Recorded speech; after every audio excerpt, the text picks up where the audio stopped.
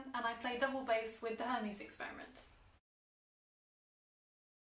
The double bass is the largest member of the string instrument family after the violin, viola and cello. And because it's so big, it means we can play some really low pitched notes. The open strings of the double bass are E, the lowest one, followed by A, D,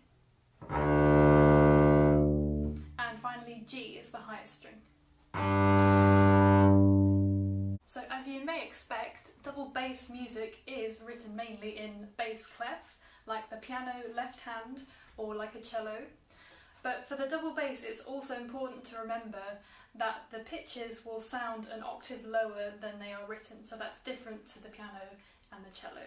So that every pitch that I play in any clef will actually sound a whole octave lower.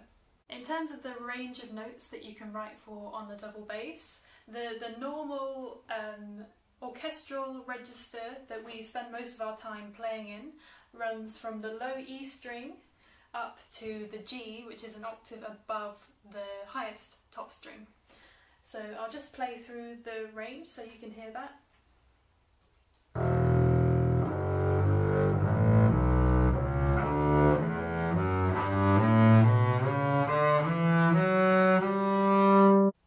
You can also write for higher pitches above that range, and to do that we will play in the thumb position and use this extra bit of fingerboard. I'll just play a bit of what that would sound like.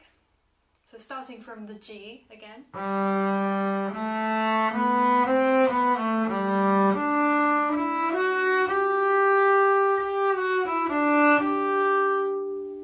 On this double bass you can also access some notes that are lower than the lowest note that I've used so far. And that's because I've got something called a C extension on my double bass, and that is this piece of wood that extends the lowest string. So what I can do is just unclip this clip and I can now reach pitches down to a low C, so that is a third lower than the lowest string that we've used so far. So this is what this sounds like, starting with the E, and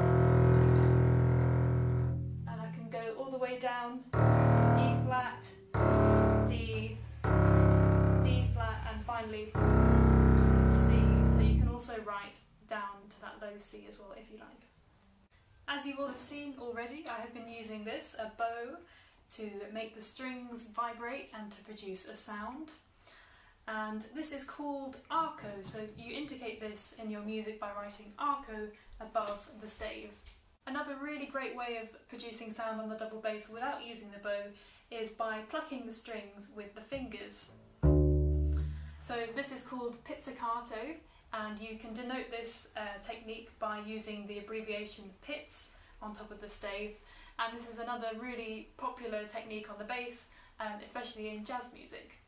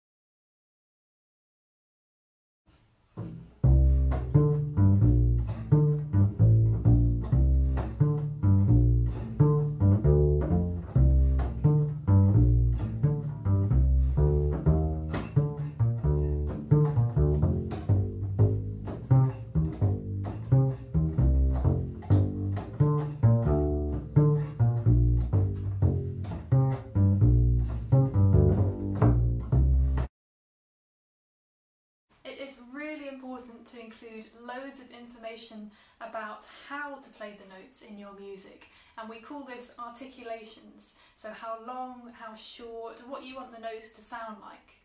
So I'm going to do a few examples with the same passage of music so you can really see how different they are. So we're going to start with some legato playing. Legato just means very smooth.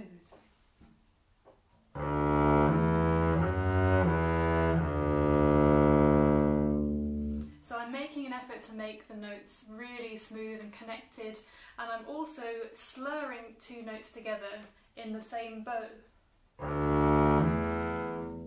So the next one is staccato playing, which just means very short and very spiky.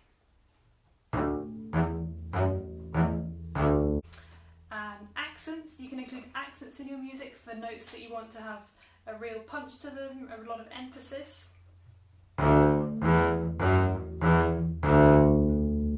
So you would write the accent symbol on top of the note head. And finally, I would demonstrate some tremolo, which is a trembling effect where I repeatedly play the notes.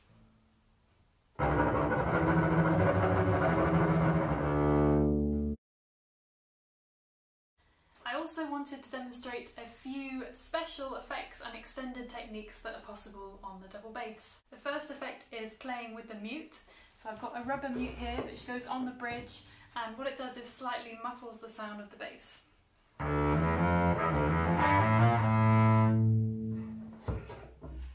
Next is sul pont, which means on the bridge. So I just bow very near to the wooden bridge, and the sound created is scratchy and icy.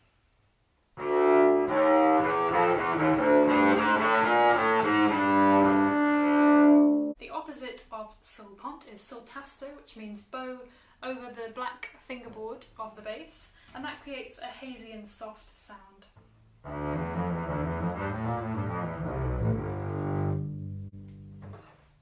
Next is col legno, which means with the wood, and battuto, which means hit. So col legno battuto, and I use the wood in order to tap notes.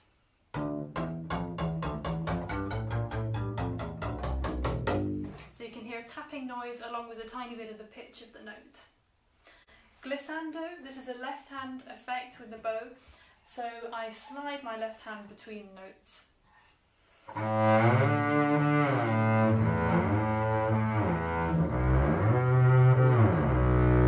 Next is the ricochet effect, where I drop the bow on the string so that it bounces repeatedly.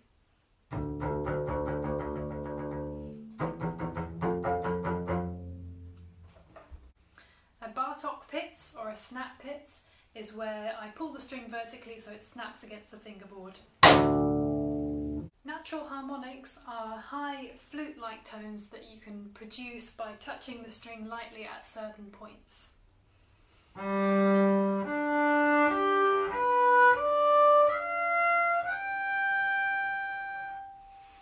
You can only access certain pitches from each open string, so check the document for which pitches work for those. There are also loads of percussive sounds that you can make on the double bass using your hands on the wood or the fingerboard. So knocking, tapping, kind of deep sound in the middle. There's loads of different options there. Air sounds, so sounds that are very hissy and airy I can make with a very light bow.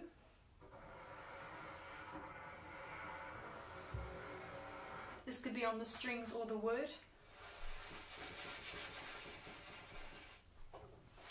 Overpressure, this is where I use excess pressure in the bow on the strings to create a crunch or a very scratchy sound.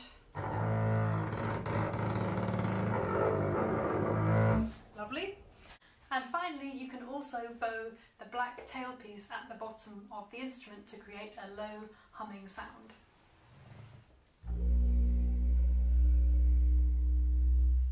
So thank you so much for watching. I hope that's been useful, and do check out the information sheet for more details on all those techniques and how to notate them. Good luck!